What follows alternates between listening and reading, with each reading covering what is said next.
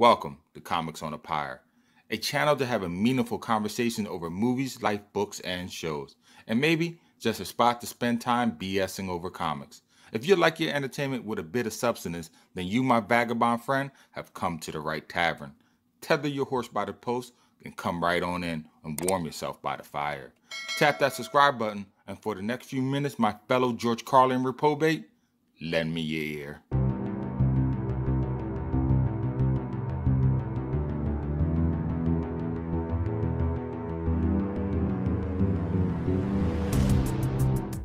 Recently, I got the urge to reread the first Secret Wars miniseries. You know, the one released way back in 1984. But in doing so, like always, I debated over the best way of approaching the read through. Should I just pick up the single issues and reread them all like I did the first time back in the old days? Or should I pick up an omnibus to discover the tidbits of information that I missed the first time around? The only problem with the extra issues of information and such is that you tend to read whole issues on stories that don't even pertain to the plot line, and thus wind up being a waste of your time just to get a few minor panels concerning your series. Well, I'm glad to tell you that I found a happy medium, a place where you can have your cake and eat it too. And it is right here in this paperback of Secret Wars. It is the third edition of the collected series and released in 2011. You see, if you just read Secret Wars single issues, issue 1 just starts out with all the heroes collected already aboard the Beyonders vessel. But in this edition, you get a brief story on how Earth's mightiest heroes got there. It may not be much, but I believe it adds to the story. And I am a completionist of some sort. And if I'm going to read a story, give me all the details. Therefore, I will not be lost on some reference alluded to later on in the story. The book starts out with Marvel's flagship character, Spider-Man. He tells the reader that for days now, his spider sense has been going haywire, and it is now, finally, that he is able to pinpoint the source of this strange and ominous toxin. It just happens to be in Central Park. Upon approaching the source of the signal, he encounters a mysterious structure that he hilariously calls futuristic Stonehenge. He notes that its presence here is strange, but a strong eldritch premonition has called him here, and against his better judgment, he enters the structure, just to be absorbed in a flash of light and vanish into thin air. But he is just the first of many to come. In Uncanny X-Men number 180, Charles Xavier and his students are returning from a mission abroad. Charles states that for weeks now, he has been experiencing waves of psychic powers coming from Central Park. Since he is now in New York, he feels that this is a good time to investigate its source. When they too enter the structure through one of its portals, a flash of light is seen, and they too vanish into thin air, as if they never existed at all.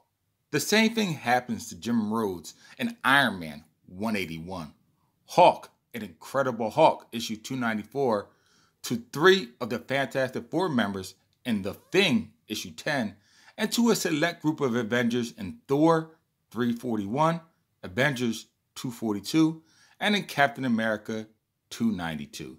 In each of the last 3 issues referenced, though, it is the same group of Avengers that enter the Beyonders structure and get teleported away, leaving the remaining Avengers to surmise as to their team's fate.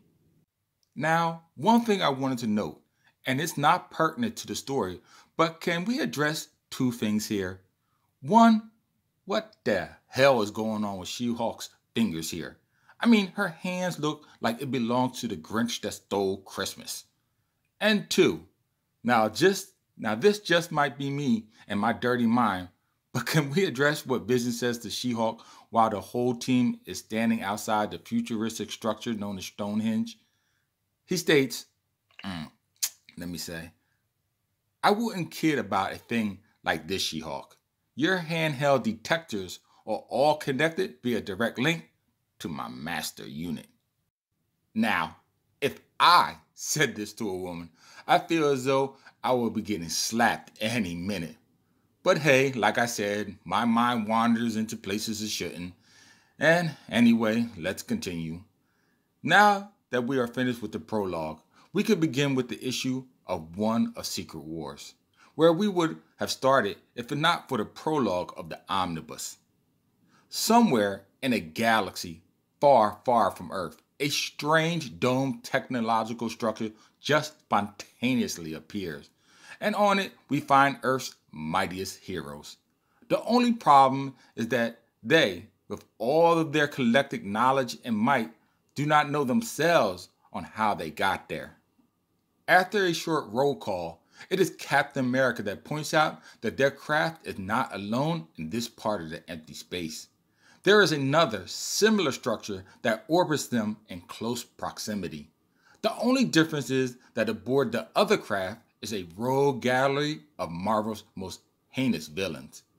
The Thing quickly points out to his fellow heroes that if the other ship harbors bad guys, then why is Magneto here and not among their ranks? I find this point myself interesting, viewer. As me personally, I never felt Magneto was a bad guy. He just protects his species by any means necessary. Yes, he has killed people, but so has Wolverine, and no one tells that little runt to leave the ship. Anyway, the professor quickly squashes the argument, and none too soon. Within eyesight of both vessels, a cosmic event of massive proportions unfolds. An entire galaxy is being destroyed and rebuilt in front of their very eyes. Shards of planets and continental shelves are being rearranged to consummate into one whole planet by a force totally unnatural. The feat is so awe-inspiring that it leaves even the dreaded Dr. Doom a gasp. Then, as if on cue, Ultron out of nowhere decides to attack his fellow villains, simply for the fact that they are humans, as if he didn't notice this before. The next scene is both hilarious and telling of Doom's nature. In the presence of certain death, Victor tells Molecule Man to stop Ultron, but it seems that Molecule Man has given up a life of crime and wants nothing to do with it. He states that his therapist told him not to hurt anyone. Now that's funny. One of the strongest beings in the Marvel Universe, and he goes to a therapist. I tell you. Anyway, Doom convinces Molecule Man to hurl Ultron into Galactus. Now, can we stop right here and just recognize Galactus is on this ship? I mean, he is a world devourer, the ender of planets, a celestial being, and he was teleported on this ship. I assume against his will. If that doesn't tell you on just how strong the Beyonder is, I don't know what will. Anyway, upon noticing Ultron's presence, the adamantium robot is hefted up into Galactus' face. Ultron, being Ultron, continues to talk smack to Galactus until the celestial being decides to have none of it. In an instant, one of the Avengers' most powerful foes is dealt with as easily as one would blow out a candle. Well said, Power Driver. Just then, a rift in the vacuum of space opens up, and a celestial light showers down on both the vessels. An ethereal voice cascades into each being's ears, stating, "I am from beyond. Slay your enemies, and all you desire shall be yours. Nothing you dream of is impossible for me to accomplish." Now this is where it gets even more interesting for me. Galactus, a being that has scoured the cosmos, vouches for the Beyonder, stating that he feels the Beyonder's powers and that he knows what he is saying is true.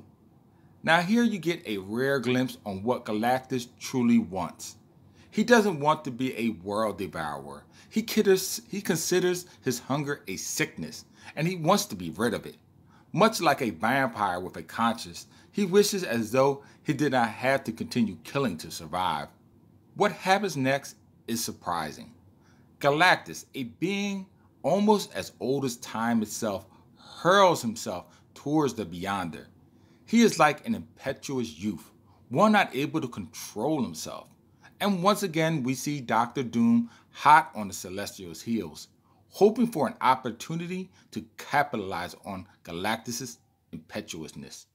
But it seems that the Great Beyonder will have none of it, and he casts both Doom and Galactus down as if they were dry grain before the scythe. The powerful act lets the remaining heroes and villains know just how powerful a being they are dealing with. Afterwards, the two vessels are swept away and each land at a different location on a newly formed planet. After much debate on their next course of actions, it is decided that Captain America is to be their leader, but not all are in accord. Meanwhile, at a third location, Von Doom recovers from his recent folly, but it seems Galactus took the brunt of the blow and is still in slumber.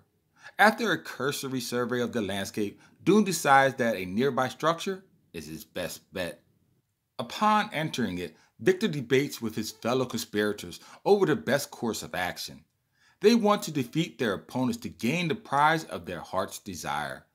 But, as usual, Doom sees the bigger picture. He tells them why beg at the table for the master's scraps, hanging on to his whim, when you have the potential to seize the very power of your heart's desire yourself.